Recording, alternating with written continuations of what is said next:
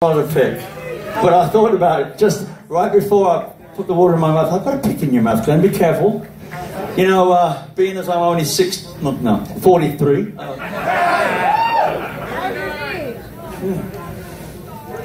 You know, the movie Nick Cage was drinking the vodka.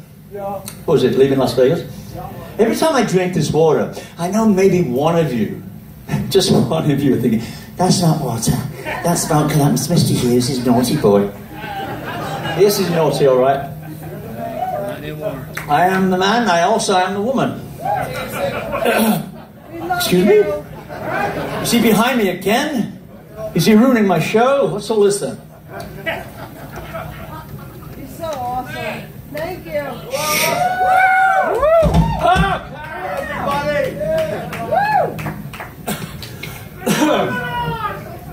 This is a song I did write.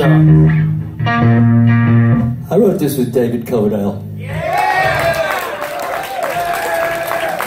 And the truth of the matter is, David and I wrote this to go on the album called called Burn, and let's just say that it didn't make it onto Burn or Stormbringer. Not naming names, because I love all of the gentlemen in that band, and still do to this very day.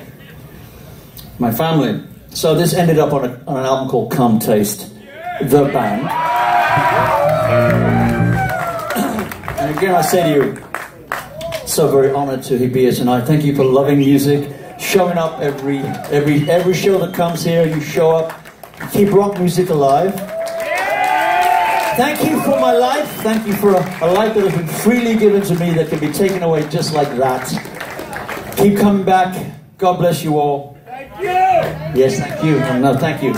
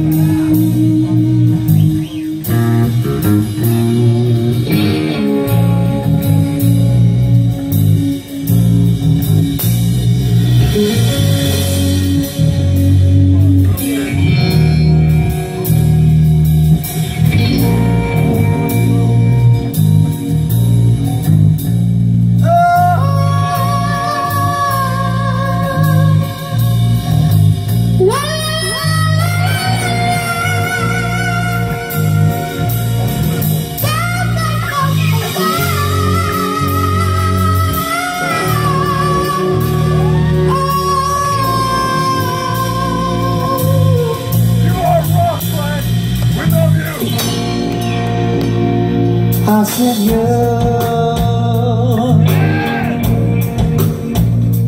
keep on moving, oh yeah, far away, oh yeah, far away. I'm talking to you.